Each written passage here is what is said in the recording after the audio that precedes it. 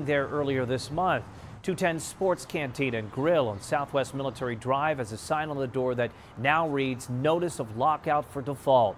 2 weeks ago, 34-year-old Joshua Cuellar was shot and killed in the bar's parking lot during a fight. Cuellar's brother tells us he was frustrated police had not arrested anyone and hoped the bar would shut down.